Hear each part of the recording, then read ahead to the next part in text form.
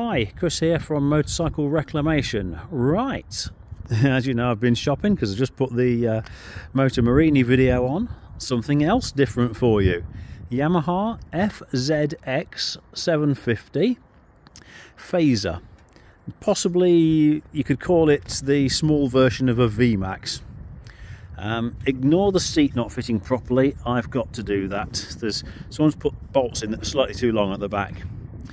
Now this engine, as we said, 750, 4-cylinder, forward inclined, 5 valves per cylinder.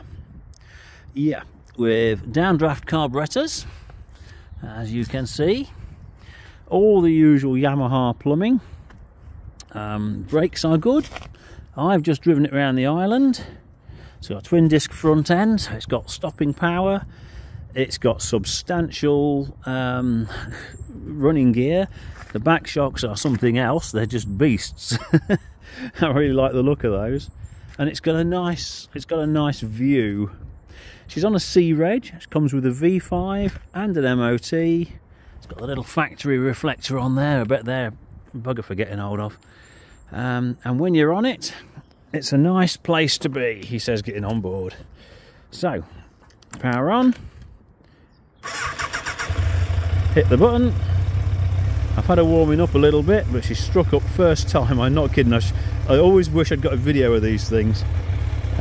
She's got plenty of fuel in it. That's how it came. Your lights, your idiot lights. There's a speed light on there. Probably flashes when you're not going fast enough. All on the tank, which is quite cute. Everything works. The indicators, horn, lights, the whole lot. Throttle works. Nothing comes out the back of the exhausts.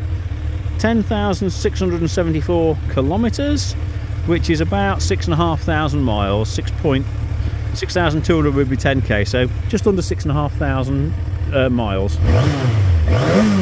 And by the way she sounds, I'm inclined to believe it. She runs and rides sweet. I'm going to put her up for sale tonight. Other than a damn good clean and a bit of a polish, there's nothing else to do. So somebody can have some real good fun on this in summer. There you go.